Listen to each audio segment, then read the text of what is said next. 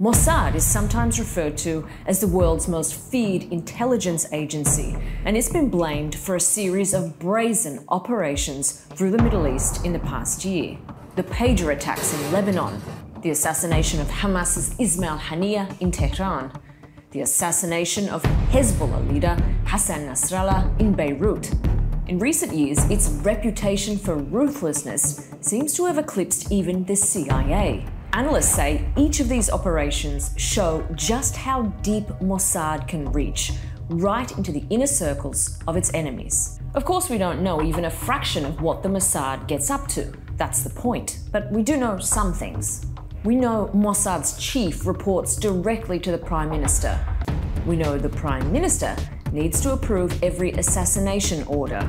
We also know that an assassination order is called a red page, and Mossad has issued quite a number of those. So, how did Israel cultivate its organization of espionage? Mossad was set up in 1949, just a year after the creation of the State of Israel. At this point, Zionist forces had made quite a few enemies because they'd violently expelled Palestinians from their homes and then declared a state on the territory they took. This was back before Israel's peace treaties with Egypt and Jordan, and a lot of the Mossad's focus was on sabotaging Israel's neighbors. One of the most notable campaigns was Operation Damocles. In 1962, Israeli agents launched a wave of bombings, abductions, and violent threats against the West German scientists who were helping Egypt develop its missile industry. Mossad also kidnapped and assassinated at least one person.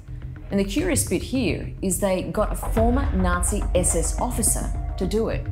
That brings me to the other reason some in Israel wanted such a ruthless spy agency: the Holocaust. Many of the people responsible for the mass murder of 6 million Jews during World War II were still at large.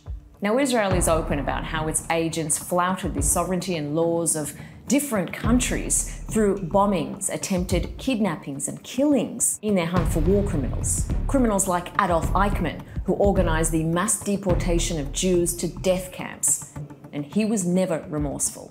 In 1960, Mossad found out he'd fled to Argentina like many other Nazis. They tracked him down, living under the alias Ricardo Clement. As Eichmann got off a public bus on his way home from work, agents kidnapped him. He was taken to Israel, put on trial, and executed. But Mossad only managed to track down 3 of 11 high-profile Nazi targets on its hit list. A decade later, though, it was faced with a much more immediate and public challenge. It was the Munich Olympics 1972.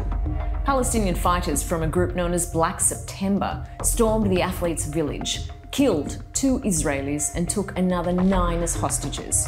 West German police completely botched the rescue operation, and all the hostages were killed. Israel's Prime Minister tasked the Mossad with tracking down those linked to Black September in an operation codenamed Wrath of God.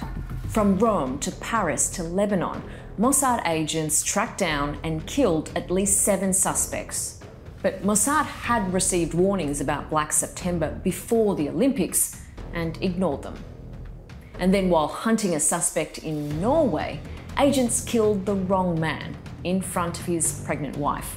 They got caught and went to prison before being pardoned. Mossad had another blunder in 1997 when its agents got caught trying to kill Hamas's then political chief, Khaled Mashal, in Jordan, at the request of Benjamin Netanyahu. This time, the US had to bail out the failed assassins. Mossad eventually did kill a Hamas commander, but were caught on camera. Mahmoud al-Mahbou had a red page for kidnapping and killing 2 Israeli soldiers. Here he is in a Dubai hotel, and those 2 tennis aficionados behind him are suspected Mossad agents. He was found dead in his hotel room only hours later. But the agents used forged foreign passports, which created diplomatic crises with 5 countries, not least of all the UAE. And Dubai's police followed the trail all the way back to Tel Aviv.